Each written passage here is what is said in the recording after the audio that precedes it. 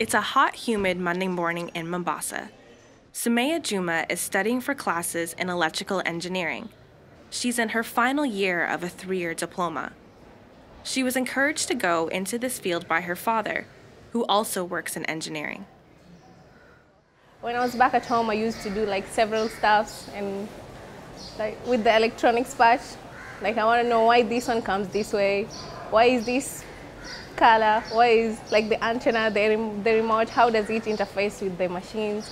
And I was I really wanted to know what that was.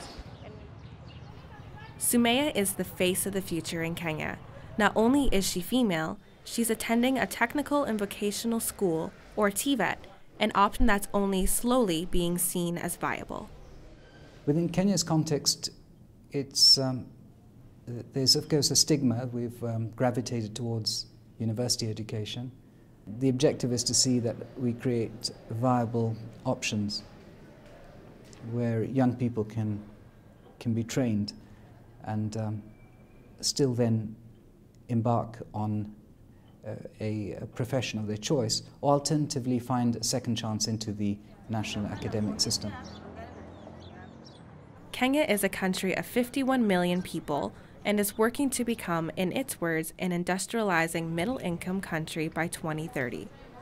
Kenya hopes to improve its labor force, particularly among young people, by moving to skills-based training within TVET institutions, to better align the education system with the needs of industry. What do you hope to learn from today? This is where the Kenya Education for Employment program, known as KEFEP, fits in. KEFEP is a $20.6 million initiative funded by Global Affairs Canada and implemented by Colleges and Institutes Canada in cooperation with the Kenyan government's Ministry of Education. The KEFEP program will, in and of itself, create training for about 1,200 young people in Kenya.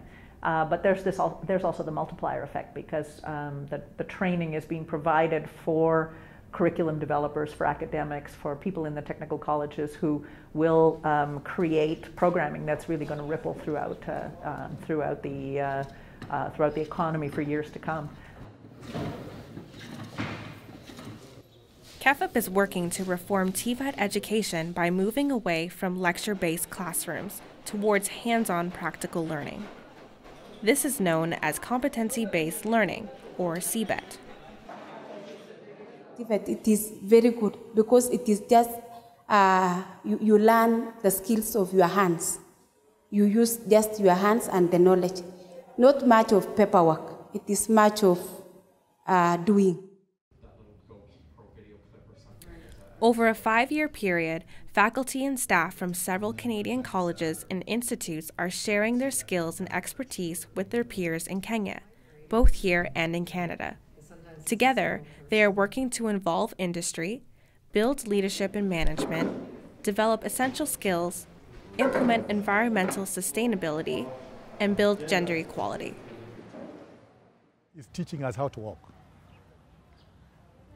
And we are about there.